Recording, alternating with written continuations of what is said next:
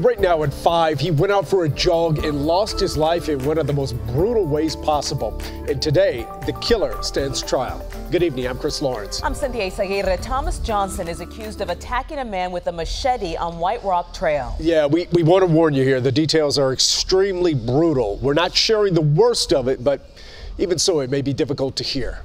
Here's Kevin Reese. It was brutal, horrific, an attack unlike anything police or paramedics had ever seen. And even almost 4 years later, witnesses who lived it were brought to tears again. He glared down at me with the most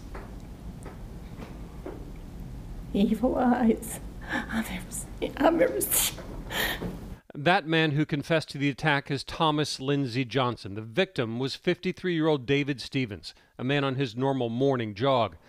A witness cycling on the trail saw it happen. The victim face down on the ground, the suspect standing over him with a machete in his hand. It was like one-handed, but it was as if trying to cut, like chop wood, like all the way over your head and back down, and just massive strokes. There was too much blood on the ground. There's too much blood on him.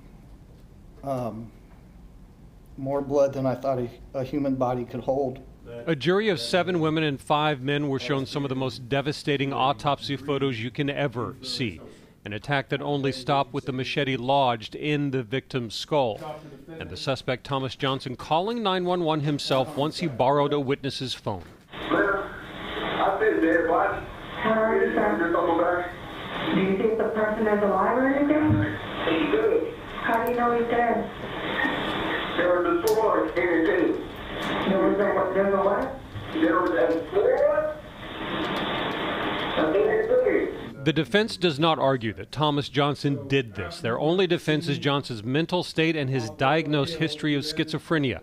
Each time asking each prosecution witness how they would describe the attacker they saw that morning. I mean, anybody that does anything like that's got to have something wrong with them.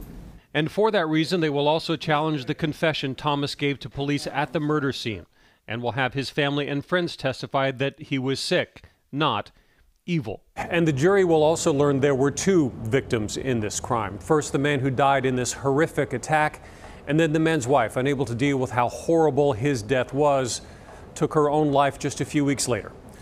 This trial continues tomorrow. In Dallas, I'm Kevin Reese. Other news.